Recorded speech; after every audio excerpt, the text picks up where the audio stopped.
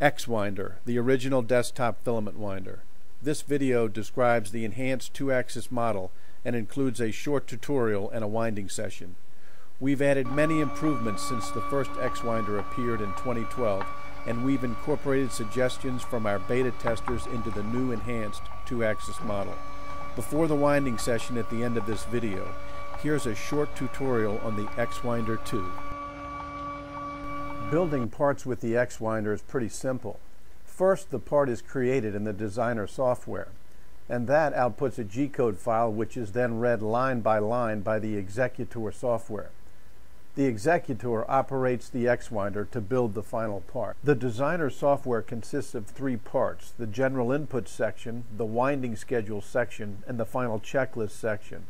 The winding schedule acts like a spreadsheet with 1 row for each filament layer, and each layer can have its own winding angle and many other parameters. The final winding checklist can include 5 distinct steps, including 2 pre-wrap steps if desired, the winding schedule itself, a heat shrink tape step to compress the part and squeeze out the excess glue, and a final heat gun curing process if desired. The designer then creates and outputs the G-code file. G-code is the most widely used language for numerically controlled manufacturing machines. It's a simple text file that contains line-by-line build instructions, and it's open source by definition. The executor operates the X-Winder to build the final part. The operation of the X-Winder is displayed in real time and indicates the details of each build step. Both programs run on a Windows PC or a Mac with PC emulation software. The X-Winder 2 can be purchased in whole or in parts. You can buy the control box with electronics and software as a standalone product. The frame and carriage parts can be added as a second standalone product, or you can buy the X-Winder 2 with the required stepper motors, belts, and gears included. Since larger mandrels require more motor torque, there are 2 motor size options available. The X-Winder 2 XL version ships with NEMA 17 geared stepper motors and can handle mandrels up to 3 inches in width. The X-Winder 2 L version ships with the larger NEMA 23 geared stepper motors and can handle mandrels up to 8 inches in width. The X-Winder does not ship with the long bars. This lowers the kit and shipping costs and also gives you the flexibility to make the X-Winder frame as long or as short as you'd like. The long bars should be either 1 by 2 inch or 1 by 3 inch aluminum T-slot extrusions. These extrusions can be obtained in lengths up to 20 feet long from any number of suppliers including Amazon, eBay, and 80/20. For a 6-foot long X-Winder, you'll spend about $100 US for the long bars. The X-Winder can build from 2 types of mandrels, removable or remain in place. Mandrels are not provided with the X-Winder kit. Removable mandrels can be purchased at the local hardware store. PVC or aluminum extruded parts are recommended. Removable mandrels can have a constant convex cross-section or can have linear taper from one end to the other. The final cured part is slipped off and removed from the mandrel after curing. Soluble 3D printed mandrels can be more complex in shape and removed by dissolving in a chemical solution such as sodium hydroxide. Look for a future video on this topic. Remain-in-place mandrels need to be built from a rigid material, and since removal is not required, these parts can be more complex in shape. Thin-walled 3D printed parts can be used as mandrels. If the final part is heat gun cured or cured in an autoclave under heat and pressure, the mandrel material should stand up to these rigors. The mandrel is supported on either end by the left and right mandrel chucks, and each layer can be offset any distance from the chuck ends. The layers are defined by a winding angle of the filament relative to the central axis, and winding angles can range from 90 degrees or hoop winding down to about 25 degrees on the 2-axis version of the X-Winder. 0-degree winding angles and polar or spherical end caps will be possible with the X-Winder 3-axis version, an upgrade to the X-Winder 2 that will be offered later this year. Filaments can be offset from the ends to produce a variable wall thickness part. or layers can be staggered to produce stepwise increments in wall thickness. Before you start winding, you'll want to have on hand various tapes including cellophane, electrical, and packing tape. If you are doing a pre-wrap over a removable mandrel, you'll want cash register tape, which is basically 2-inch wide light bond paper on a roll that you can get from any office supply store. Although not required, heat shrink tape can be used in the final curing process to compress the winding layers and squeeze out any excess glue. Make sure you don't confuse heat shrink tape with heat shrink tubing. They're not the same. A heat gun for the heated curing process. And for cleanup, you'll want paper towels or sanitary wipes. We'll only need a few of these, as cleanup can take less than 3 minutes following the winding procedure. Epoxy resin and hardener. There are many commercially available choices, but you'll want to make sure that the pot life of the glue, that's the time before the glue starts to gel, is longer than the winding time of the final part. And of course, high tensile strength, continuous filament material that can be dispensed from a reel. All of these supplies are not included in the X-Winder kit. For the filament, you can use fiberglass, basalt, kevlar, aramid, carbon fiber, or other continuous filament materials. Fiberglass is the lowest cost per pound filament on our list.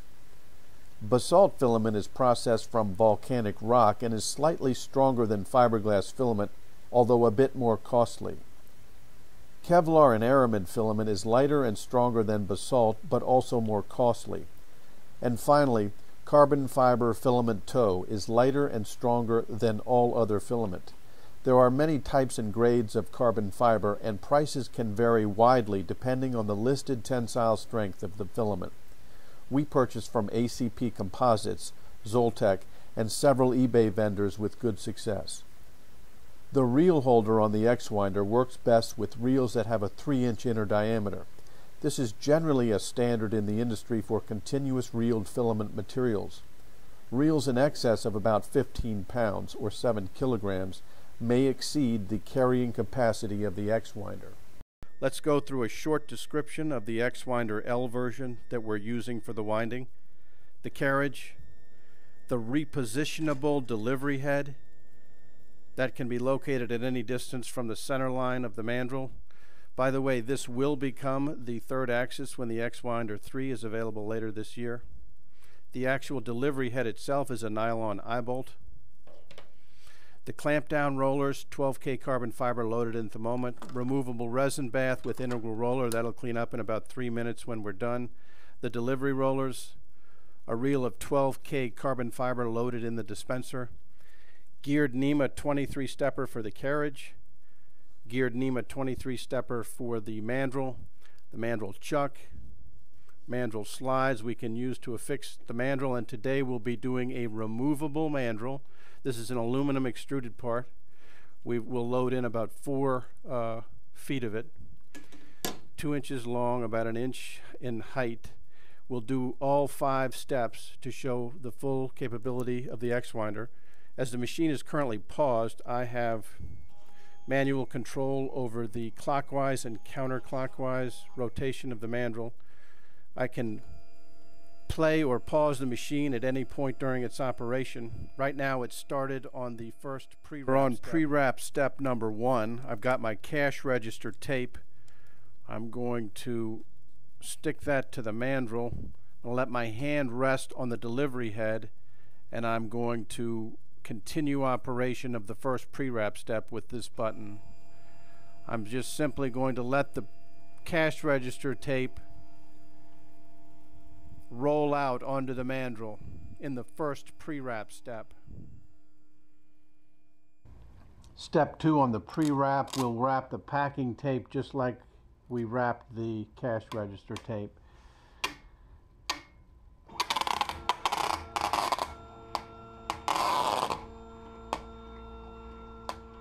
The machine then resets itself back to begin the winding process. I'm going to move the delivery head. Let's get this right up to the part. And I'm going to secure that And we're about ready to start the winding process. So I'm going to put just a little bit of glue in there for starters. And we're going to hit the play button and we'll start the winding process. For the part we're building here, there are 3 filament layers with 45, 75, and 35 degree winding angles, which will give us a final wall thickness of about 48 thousandths of an inch, or about 1.2 millimeters. The winding time, not including other steps, was only 17 minutes for this part. During the build process, the executor displays real-time data, including the line-by-line execution of the G-code. So the winding is now complete. We're going to clean up. I'm going to pull off the clamp down rollers. I've got a wet wipe here. Just simply going to wipe those off. Set that down. The removable resin bath, I'm going to pull out the integral roller, and I will simply wash that up a bit with this wet wipe. Make sure the integral roller is okay. I'm now going to take the resin bath and just swab that out with the wet wipe. Okay, the winding is now complete. I'm going to take the heat shrink tape. With a piece of tape, I'm going to apply that to the mandrel, and I'm going to start with the heat shrink tape application. I'm going to rest my hand here on the delivery head and just go right down the mandrel, giving it a little bit of tension.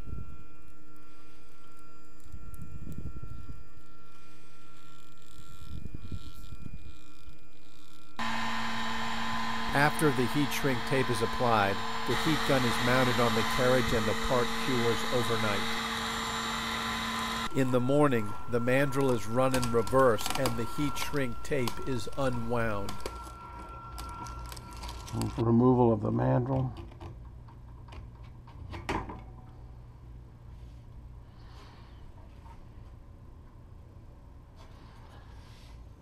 The final part can now be extracted from the mandrel. The paper layer of cash register tape allows the part to slip off from the mandrel.